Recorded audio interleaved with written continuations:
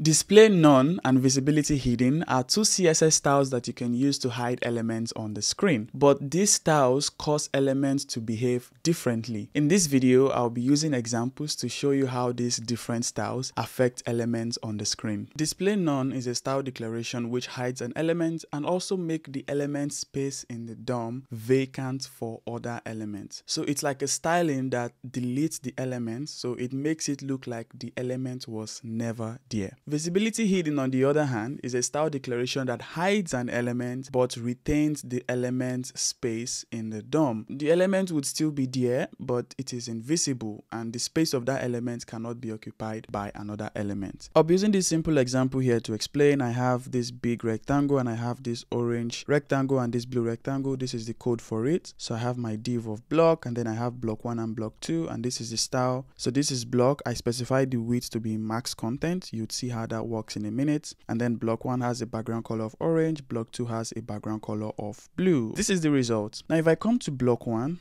and I say display none, remember I use max content here, so it's going to use the maximum width that is required. Now if I refresh, you can see that the rectangle is now smaller because the width is only going to be the maximum content, and you can see that it's as if the orange rectangle was never there. This is what I meant by the display none is almost like you are deleting the element from the screen, like it was never there. Now let me come here, comment this, and let me make this visibility hidden so you see the difference. If I come here and I refresh, you can see that the orange element is hidden, but the space in the DOM is still retained. So even the big rectangle here still feels like that element is there, even though it is actually invisible. And you can see that even things like the margin, because here we have a margin right of 20 pixels, you can see that even the margin is retained. If I comment this and I refresh, you're going to see how the rectangle becomes a little smaller. I don't know if you saw that change. Let me do this again. So let me make this 50 pixels. You can see the rectangle becomes bigger. So the element is actually invisible, but its whole box model space on the DOM is still retained. I can do this for the blue box also. Let me take all of this out. If I come here to the blue box, which is block 2, and I say display none, the same thing happens. If I refresh, okay, this margin is coming from here, so let me take it away. If I refresh, you can see that